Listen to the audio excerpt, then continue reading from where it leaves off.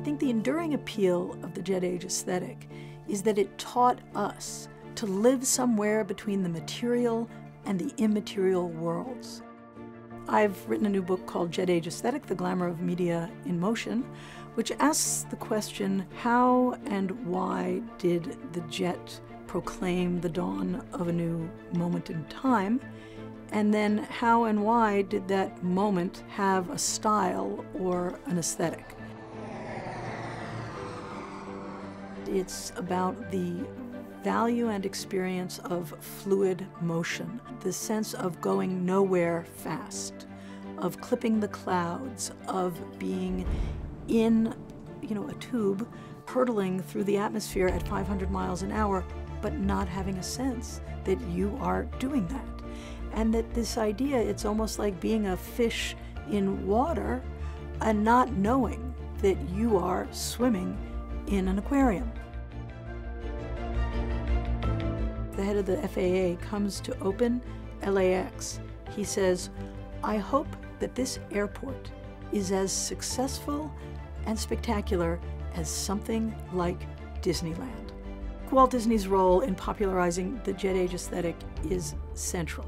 Disneyland was born in 1955, and the shape it takes is so in sync with the Jet Age. The Jet Age aesthetic is represented in songs like "Come Fly With Me," "I'm Leaving on a Jet Plane." Come fly with me. But other examples, like in color photography of the period, and especially in the work of this photographer Ernst Haas, who made blurry color pictures precisely so people would experience the motion, the fluid motion of the Jet Age. I was very interested in the way magazines circulate, and that magazines also identified the jet set and kind of created this idea that there was a new class of people called the jet set, and they are like so many pictures in a magazine. They come and they go, they're always arriving and departing. It doesn't really matter who they are, because they'll be replaced in the next issue with another group of beautiful people in a beautiful setting. Jump seat is open. It's been a while since I've done this. Which one's the jump seat again? Catch Me If You Can, the movie, and Mad Men, the television series seemed to, kind of construct a certain kind of nostalgia for this period. And I was asking myself, well, is this a kind of retrograde fantasy of a time when it used to be better? And so that got me started on looking at the period.